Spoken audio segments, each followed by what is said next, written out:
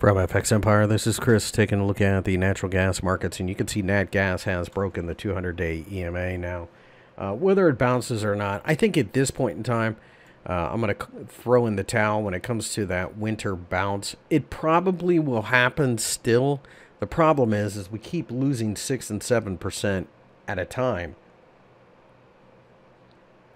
Now, for those of you who don't know, natural gas is driven almost solely upon weather conditions in the United States.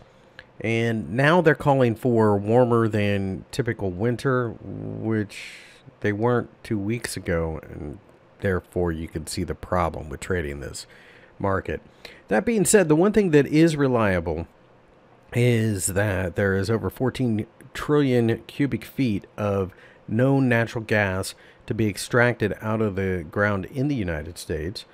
So therefore, I think I read once there was a stat that we could power the entire planet if everything was switched over to natural gas, cars, factories, everything, for something like 330 years, just what's in the United States that we know about right now.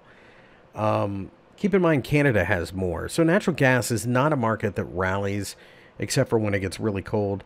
And that becomes more or less a function of storage. You know, storage is full and demand continues to try to draw down, but they continue to fill it. That means there's only so much that can get to the market. It's really not a matter of demand. It's more or less a matter of storage.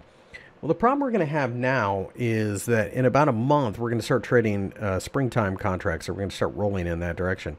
And that's when we start to sell off again.